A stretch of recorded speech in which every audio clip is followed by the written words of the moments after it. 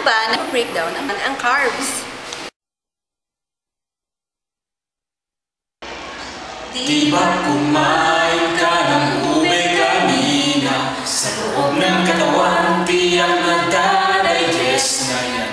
Unang proseso, matatahakin ay glycolysis. Isang anaerobic process na nagre-resulta. Dalawang acetyl-CoA na gagamitin sa TCA.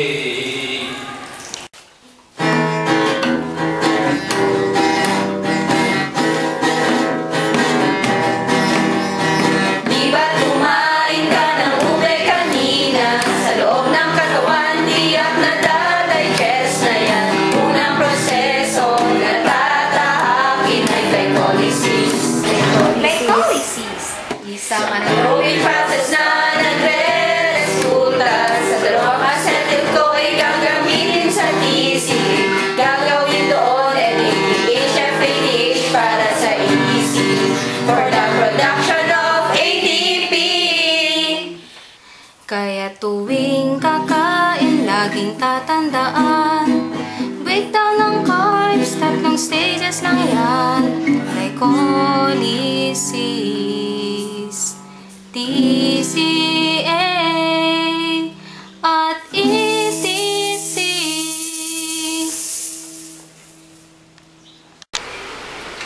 Paano kung wala ka ng glucose?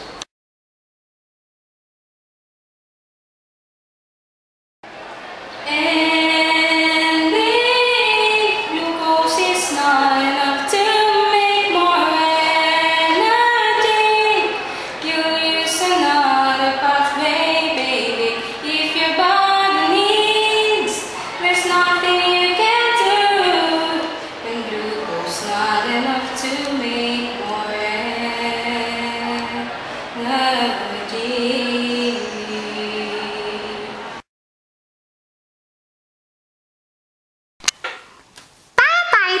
Pumapayat si nanay, ate, kuya, ano ang dahilan?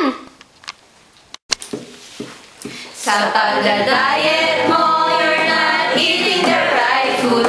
Tinigil mo ang carbs, where you get the energy. Buti na lang may protein at fats ka pa na magsisilbing precursor sa reverse glycolysis.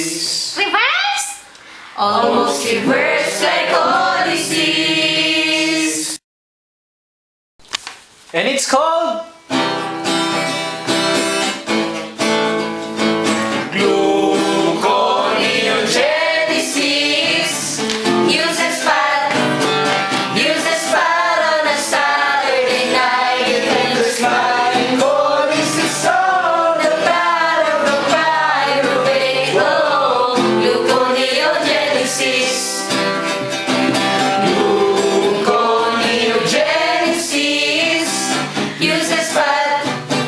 Uses fat on a Saturday night. It renders glycolysis on the fat of the pyruvate. Oh, gluconeogenesis.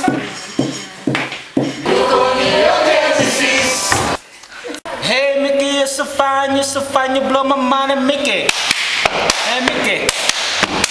Kung hindi mo ginagamit ang iyong glucose, where will it go?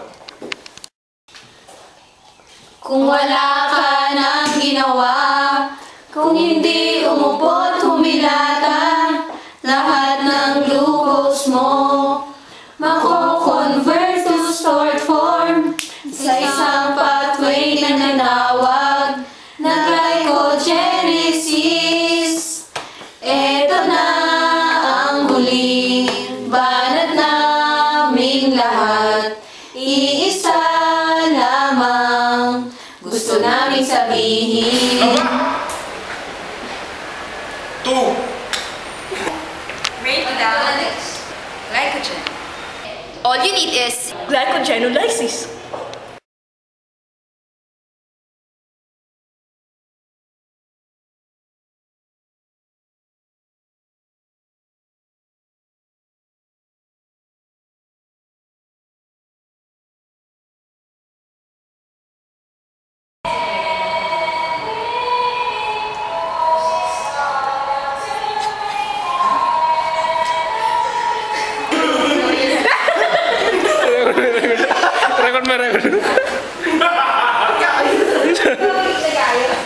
Oh, wala. Yun. Tapos na ka na. Uses fat. Ikot kayo, ikot. Sa likod, harap.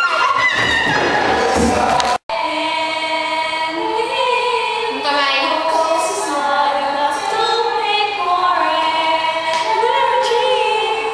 Go! Sa pagda-diet mo, you're not eating the right foods. Nanan, where will you get the energy? Buti na lang, may fat ka pa na magsisilbing precursors ng reverse glycolysis.